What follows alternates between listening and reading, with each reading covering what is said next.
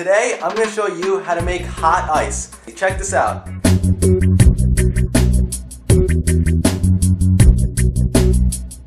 So, I'm going to teach you how to make this. A load of fun, completely safe and non-toxic, and I'm going to show you how to make it right now.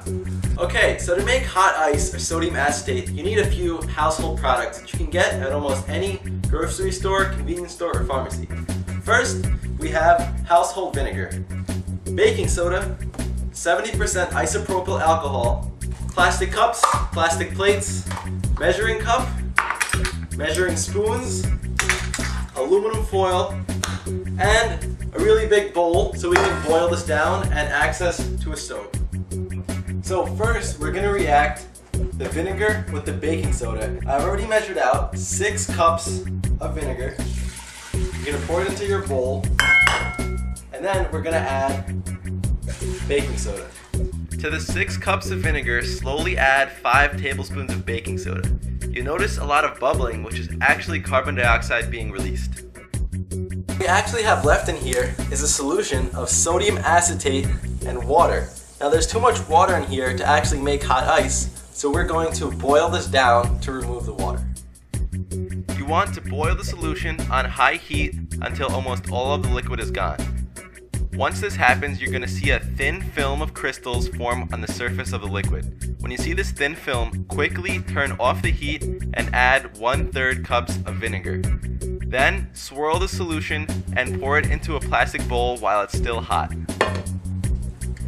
Now you're going to cover this with aluminum foil and let it sit to cool slowly. After you let the solution cool to room temperature, cover it with aluminum foil and put it in the fridge. After 1 hour in the fridge, crystals will form. Carefully pour off the liquid into a cup, leaving only the crystals.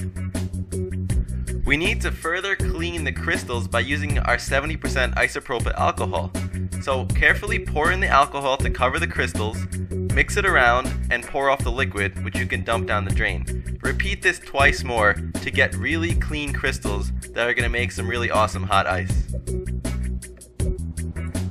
What we're left with is the crystals of sodium acetate, which is hot ice. Before we move on, you want to save a few of the crystals for later, but right now, add 1 tablespoon of water to the crystals and microwave for about 60 seconds until this melts. Once all the crystals melt and the solution is hot, pour it into a cup and let it cool slowly at room temperature. So after this is cooled down to room temperature, you're going to carefully take it and put it in the fridge.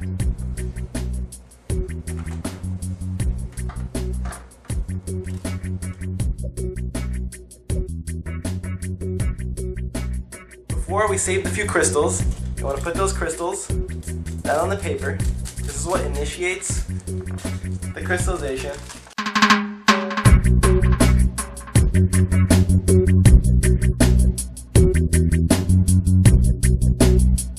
We just made hot ice from baking soda and vinegar, household products. Now let's break down the science of how this really works. What we have been calling hot ice all along is not actually hot ice. It's a chemical called sodium acetate dissolved in water. Now when we reacted vinegar, which chemically is acetic acid, with baking soda, sodium bicarbonate, we got 3 products: sodium acetate, water, and carbon dioxide gas. The only one we really care about is sodium acetate. We then boiled the liquid to remove almost all the water, because our experiment requires what's called a super saturated solution of sodium acetate.